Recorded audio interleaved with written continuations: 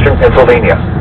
Repeating, the tornado warning has been allowed to expire for the following counties in Pennsylvania, Delaware, Montgomery, and Philadelphia. The flood warning remains in effect.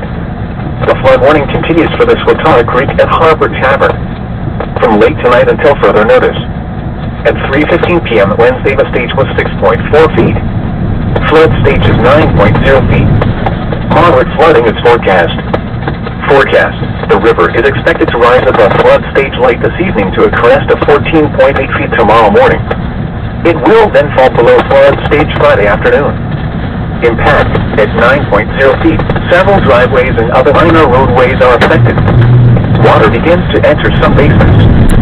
Impact at 10.0 feet. High water isolates several houses.